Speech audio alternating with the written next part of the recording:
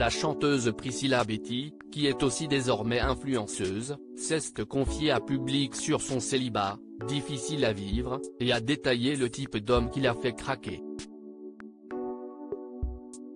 On se souvient de Priscilla pour ses singles à succès, dont Quand je serai jeune, Regarde-moi, Teste-moi, Déteste-moi, ou encore Tchouk Tchouk Music. Alors qu'elle a eu 3 albums certifiés disques d'or, on n'a pas revu la chanteuse dans les charts depuis sa retraite médiatique initiée en 2011, et ce, malgré le succès de la comédie musicale Flashdance, dans laquelle elle tenait le premier rôle.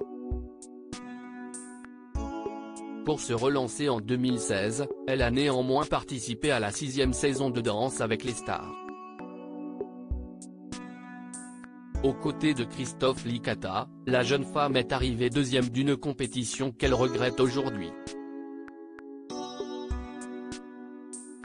Une carrière en dents de scie avec le succès du début 2000, elle déplore notamment les danses qu'on lui a imposées. « Moi, on m'a fait faire des jives en talons. On m'a fait la totale », raconte-t-elle, accusant TF1 d'avoir délibérément mis en avant le gagnant de la saison, Loïc Notet, qu'elle qualifie de produit de TF1.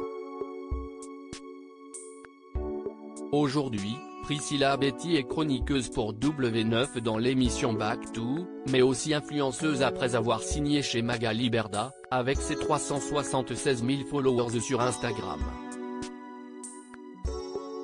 Elle sera aussi à l'affiche du grand concert Les Comédies Musicales aux côtés de Julie Zenati et d'Hélène Ségara en 2024. Priscilla est célibataire avec son chien Rio, mais malgré sa célébrité, Priscilla Betti a bien du mal à trouver l'amour. Auprès de public, elle confie vivre seule, « Je vis seule à Nice avec Rio, mon bulldog. J'ai un petit appartement dans un beau quartier, une vie à 100 à l'heure parce que je gère tout toute seule, mes factures, mes déplacements, mes contrats. Si le mariage l'a fait rêver, il faudrait que je trouve quelqu'un, parce que ça fait 2 ans que je suis célibataire, et ça commence à me peser. Le manque de tendresse, le fait de n'avoir personne avec qui échanger le soir. Pour autant, elle n'est pas en recherche active d'un nouvel amoureux, « Je ne vais pas sur Tinder et je rencontre rarement des gens hors de mon cercle.